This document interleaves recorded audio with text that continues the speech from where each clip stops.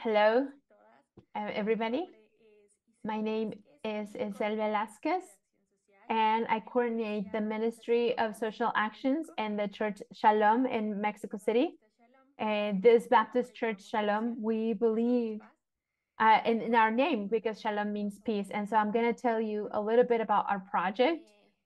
And we've always worked with communities that have been made vulnerable and made invisible and been abusive, like the migrant community and the indigenous community. We put together the project in two parts. The first part is 2 visits to the migration centers or embracing centers for migrants por nuestro país. that are just passing by our country. And so we take a medical brigade and a dental brigade. And we also do workshops for children, for youth and men and women. Un poco. Todo And esto so we also give them some orientation on the framework of dignity and respect to their rights.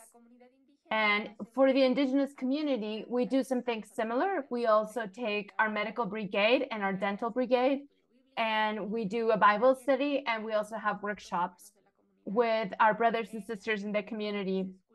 And so what we are wanting is to just cultivate the brethren. And we also talk about violence against women and children.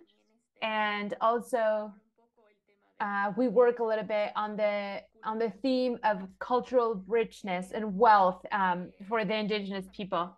And I think it's fundamental for us that they would know that there are people and churches who work for them and who work in the name of Jesus, which is the most important thing, that we believe that a new world is possible, a world with peace and justice.